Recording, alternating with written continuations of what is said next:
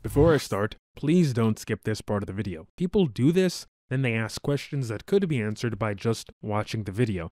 So if you want to and you're running out of time, go to the description and look at the timestamps because it'll help you navigate the video better. But I would appreciate it if you sit through the video and actually focus because, well, you want to learn how to make your beard grow better and potentially enhance it if you don't have any hair growing there. So watch the video. Also, please ignore other guides from the internet. This is a separate guide, so please don't ask me questions about other guides you found online. I cannot answer for them. I'm not even going to answer it. Just everything that I'm going to answer in terms of questions will be about this particular video. And I have to say this. Some people need to stop with the bullshit treatments. This includes particularly using oils like rosemary oil, jojoba oil, argan oil, and many other oils. They are not going to stimulate the hair in your beard area or even your scalp to grow new hair or speed up the hair growth by any means. Oh, but I know somebody where they put oil or, I put oil in my hair and then... No, please stop. There's no scientific evidence for that. Just stop talking. In fact, it may even be harmful if you have an allergic reaction to the pollen and trees where these oils come from. This can create an inflammatory response to the part of skin where you apply it. So for example, if you put it on your scalp, that may not be good. If you put it on your beard, that may also not be good, due to the inflammatory response that you may get if you have an allergy to these oils. And inflammation to the skin and the hair follicle is not a good deal.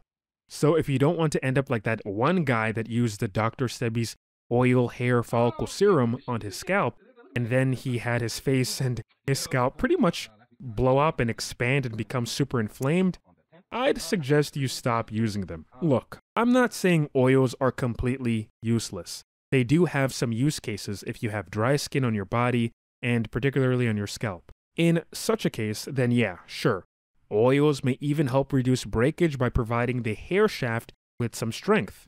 This reduction in breakage gives the illusion that the hair may be growing faster because the hair is retaining its length. But anything else and any other claims that state that it can stop hair loss or it can stimulate the hair follicle like Minoxidil can to grow hair faster, that has not been proven by rigorous academic studies. I know, nobody likes to read a study, but it's simply not true.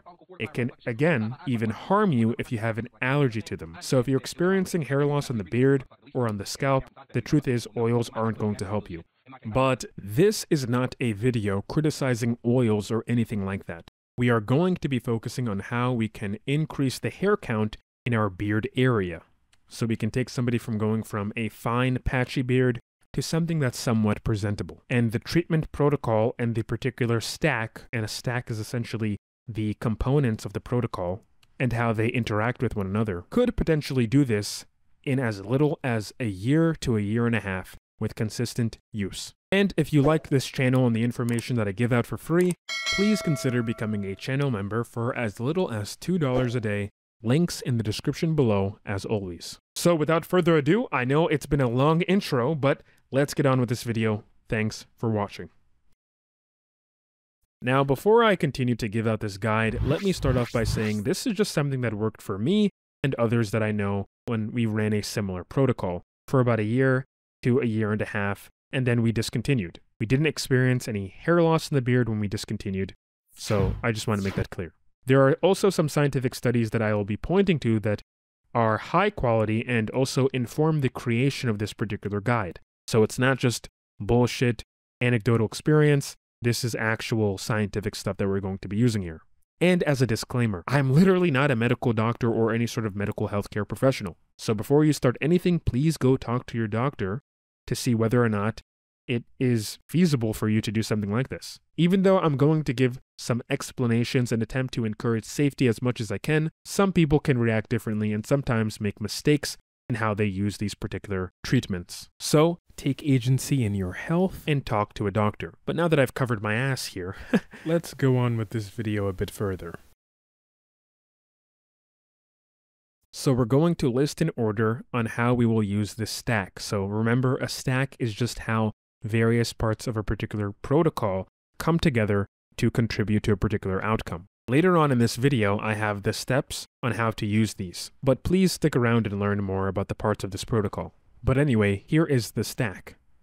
Hydration toner, 5% or more azelaic acid, 0.025% or more tretinoin, or you can use adapalene gel, 0.1%.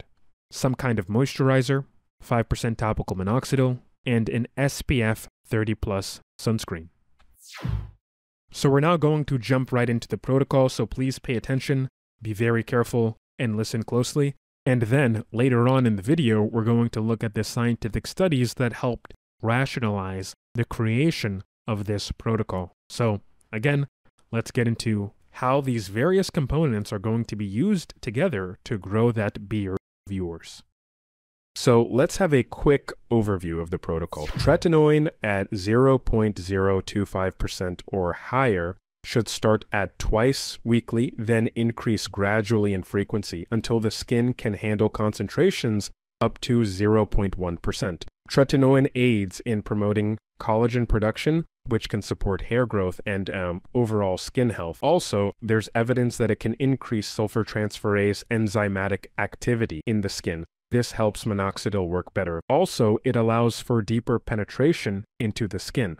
A crucial element in this protocol is the use of SPF 30+ sunscreen, which should be applied before any outdoor exposure, as these treatments can increase sun sensitivity. This is particularly important for those with lighter skin tones or individuals living in sunnier climates. Finally, a hydration toner and moisturizer should be used in conjunction with azelaic acid and tretinoin to mitigate drying effects and before applying minoxidil. This can help maintain skin health and prevent irritation. Now, if you want to keep track of the hair growing on your beard and mustache, you can use a dermoscope or a digital magnifying camera of some kind. I have a link in the description on where to buy one.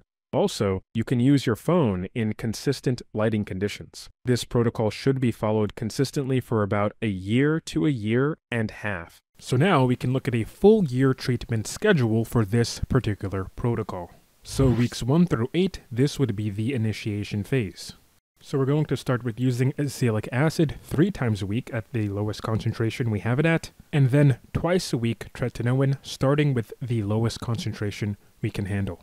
Increments should be done in their frequency over weeks. Minoxidil should be applied daily. Sunscreen should be applied every time one goes outside. For the drying effects, one is to apply the hydration toner and moisturizer from weeks 9 to 26, maintenance phase.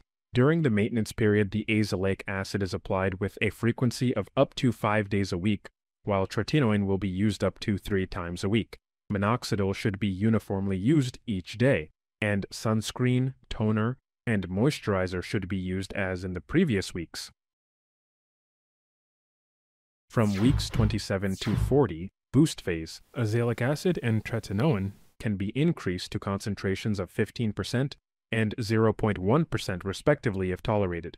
Otherwise, their concentrations in the formulation will remain as before. Frequency of application should be modified considering the response of the skin. Minoxidil to be continued daily along with supportive skincare.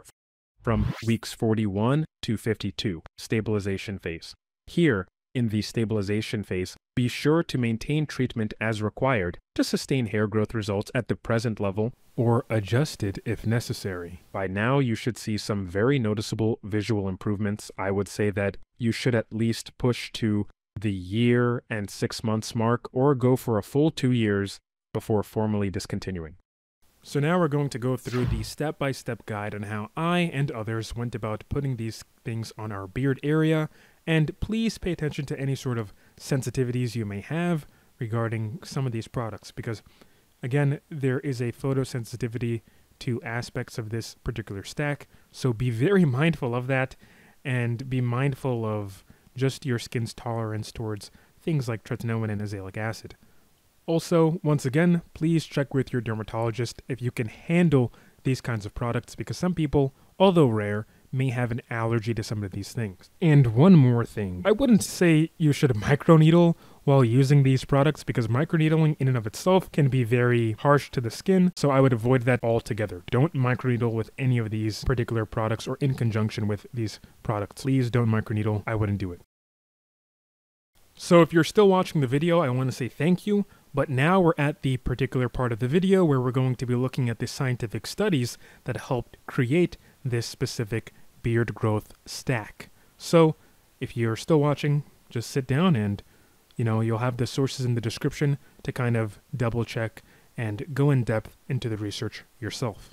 Minoxidil helps stimulate hair growth by multiple mechanisms. One mechanism is widening the blood vessels, which increases blood flow to the hair follicles, potentially helping vellus or baby hairs grow into terminal hairs by reaching deeper into the tissue and widening. Additionally, minoxidil may also act by opening potassium channels in the cells, but its complete mechanism of action is not fully understood. In a series of compelling studies, the efficacy and versatility of minoxidil in promoting hair growth have been explored in various contexts. According to Arvind Shokravi and Hanya Zargam in their article titled, quote, "Facial Hair Enhancement with Minoxidil and Off-Label Use," unquote, identical male twins were observed in a head-to-head study. One twin used 5% topical minoxidil foam daily on his beard and mustache, while the other served as the control for the experiment and did not use any treatment. The treated twin initially observed finer, lighter hairs after 1 month and a modest increase in density by the second month. Despite shedding after 3 months, his facial hair recovered and continued to grow progressively, showing significantly higher density after 16 months compared to the untreated twin. Similarly, Siddhichai Ingprasert and colleagues, in their letter to the editor, Efficacy and Safety of Minoxidil, 3% Lotion for Beard Enhancement, a randomized, double-masked, placebo-controlled study, demonstrate that 3% minoxidil lotion significantly increases beard hair count compared to placebo, with minimal side effects, emphasizing its potential for cosmetic beard enhancement. Furthermore, Kenneth C. Pang and his team discuss in their case report successful use of minoxidil to promote facial hair growth in an adolescent transgender male, how minoxidil provided significant facial hair growth for a transgender male adolescent, enhancing his gender expression and confidence prior to commencing testosterone therapy. These findings collectively underscore minoxidil's broad applicability and effectiveness in not only traditional hair loss treatments, but also in diverse cosmetic and therapeutic scenarios involving hair growth. It is important to note that minoxidil requires the enzyme sulfotransferase to be effective, which converts it into its active form, minoxidil sulfate. This active form is responsible for stimulating hair growth. Due to genetics, individuals have varying levels of sulfotransferase in their skin, affecting minoxidil's efficacy. However, tretinoin has been shown to increase the production of sulfotransferase, thereby enhancing minoxidil's effectiveness. The study efficacy of 5% minoxidil versus combined 5% minoxidil with 0.01% tretinoin for male pattern hair loss by Hyo Seong-shin et al. Was on the therapeutic effect of combined tretinoin and minoxidil versus monotherapy of only minoxidil in treating male pattern hair loss. They concluded that the combined therapy 5% minoxidil with 0.01% tretinoin used once daily had equal efficacy and safety with regard to conventional use of 5% minoxidil twice daily. This would mean combining minoxidil and tretinoin in a single application does not only reduce the frequency of application, but there's no loss in the treatment's effect.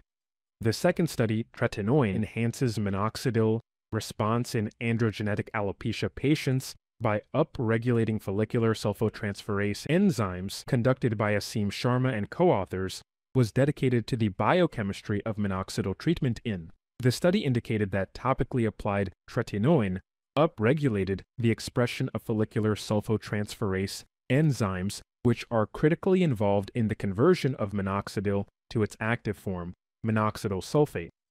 Tretinoin treatment converted an interesting 43% of subjects who had been predicted to be non-responders to tretinoin into responders, adding further evidence to this potential area of increasing minoxidil efficacy through the possible means of facilitating the activation of the drug at the level of the follicle. Next, 5% or higher azelaic acid should be used at least 3 times per week, gradually increasing in frequency. So now you've made it to the end of the video, but hopefully you actually watched a majority of this video, because sometimes I get questions that could very well be answered by watching the entirety of the video. But anyway, I do have some warnings and some considerations.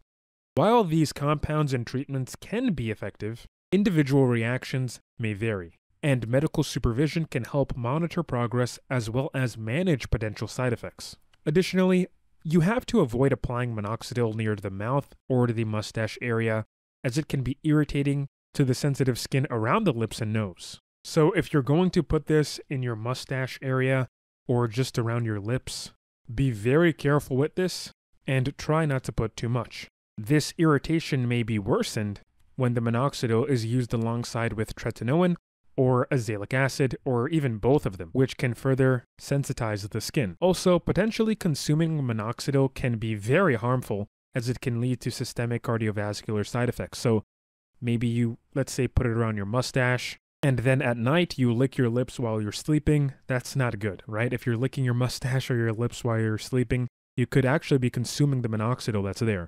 So, to be honest, if you're that kind of person, maybe avoid putting it on the mustache, or maybe just in the morning, that's where you put the minoxidil, right? But just be very cautious that you do not accidentally consume the minoxidil if you put it near your lips or your mustache area, right? Don't do that.